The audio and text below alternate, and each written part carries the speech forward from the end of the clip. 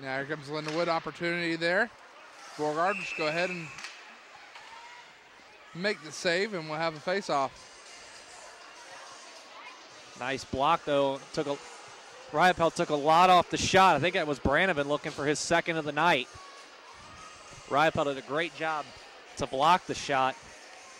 Was able to leave it in front for Beauregard to smother.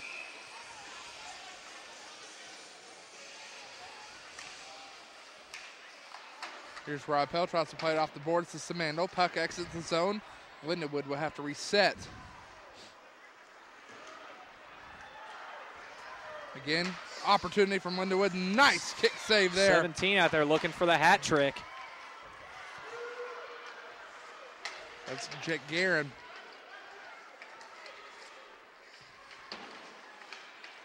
Kentucky just having issues clearing the zone here.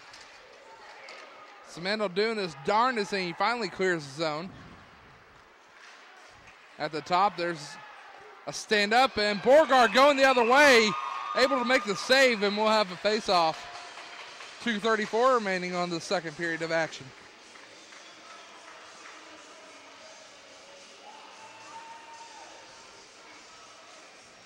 So Jake Guerin with 2 goals tonight. And what right now, those 2 goals prove to be the difference.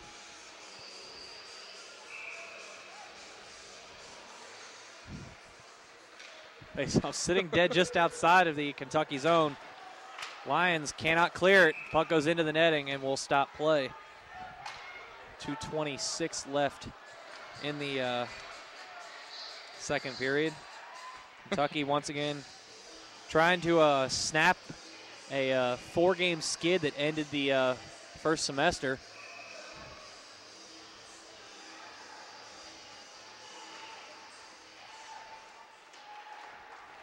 Now back into the Lindenwood zone. McLaughlin will retreat. Here's Lions now. Plays it off the boards, turned over. Oh, calling offsides there on Lindenwood.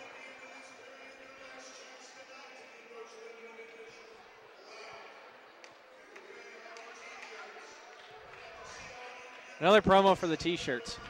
I say we go look at those at break. Tantalizing. Yes, I like it.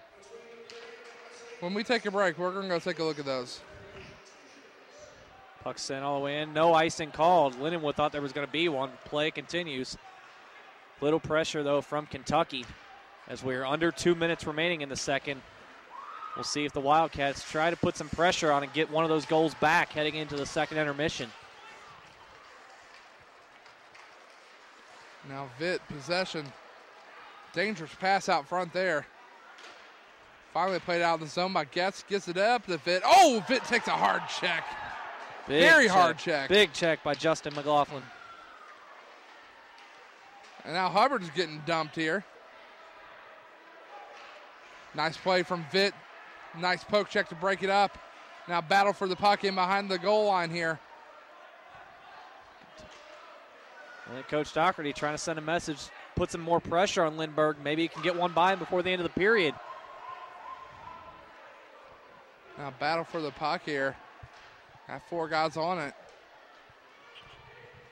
Lindenwood defender loses his stick, and Vitt comes out with the puck. 1 minute left in the second. Turned over, though.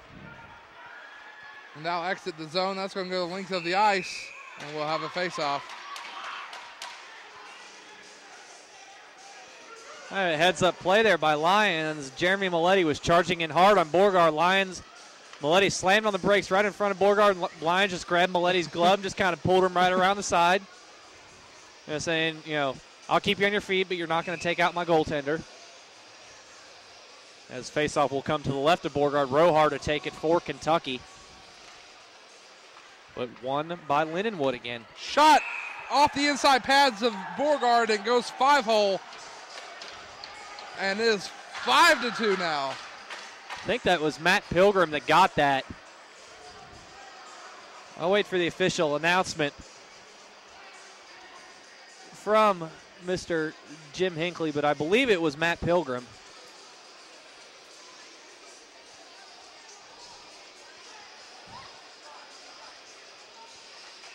Beauregard a little bit dejected after that last one. He got a piece of it, but he didn't get enough. And Lindenwood coming right back, wanting more. Again, looking for a centering pass. Oh! Boy, Warmall took the man down from behind. Surprised her with a trip call. Yeah, he got away with one. There's a shot from Skirton, and we'll have a face-off.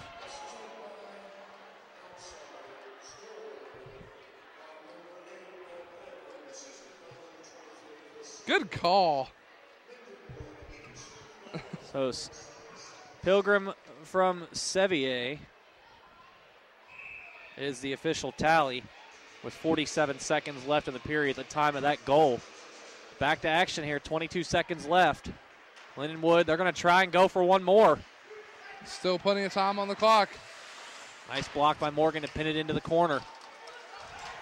Puck finally out here. Skirton lost his stick, picks it back up though. Rohart tries to clear the zone. 6 seconds remaining. Still an opportunity. Shot sails wide. McLaughlin had the right idea to try and go high glove side, but it just went wide. A big, big end of the second period. 3 goals in the last 6:17 of the period. And Lindenwood goes into the second intermission in command with a 5-2 lead. Kentucky, perhaps some of that energy, initial energy from the first period wore off a bit.